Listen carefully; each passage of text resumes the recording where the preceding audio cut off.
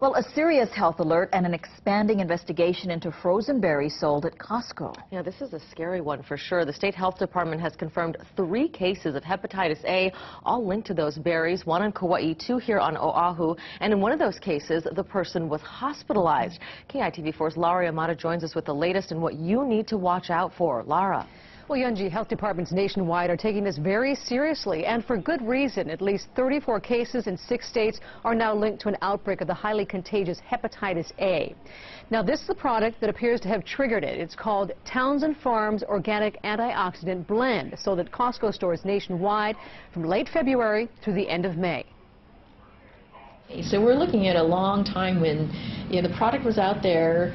That's just one of the problems for Dr. Sarah Park, who's trying to get a hold of the scope of a hepatitis outbreak here. With 3 cases in Hawaii confirmed, 2 more on their radar and phone lines ringing off the hook. It's difficult because who shops at Costco? It's not just the average person. What mom and pop business may have been buying their product and using it to make smoothies in their store.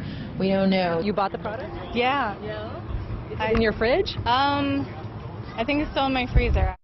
Despite their expanding investigation, the FDA and CDC are still calling it an alert, not a recall. Costco going the extra mile anyway.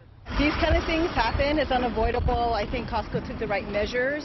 I'm confident that they have it under control. It's still unclear if the entire supply was tainted, but starting last week, Costco pulled all of it off its store shelves and started calling customers to warn them of the alert. I didn't even get a notice or anything, so I'm glad you came and found me. It's alarming, actually. Your urine turns dark, your skin turns yellow, your eyes, the whites of your eyes turn yellow. If you have a package that's contaminated and you're not vaccinated and you eat it, you will get infected. The question is, how severe are your symptoms going to be? Park says some people who ate the product may not have symptoms at all, while others could be facing months of illness in an outbreak still undefined. That's scary. I'm going to go throw it away now.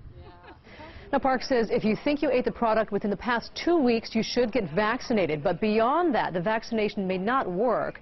Either way, she says you should consult with your doctor if you have any concerns. Now, an important note, it cannot be spread through coughing or sneezing, but fecal matter. So remember to wash your hands.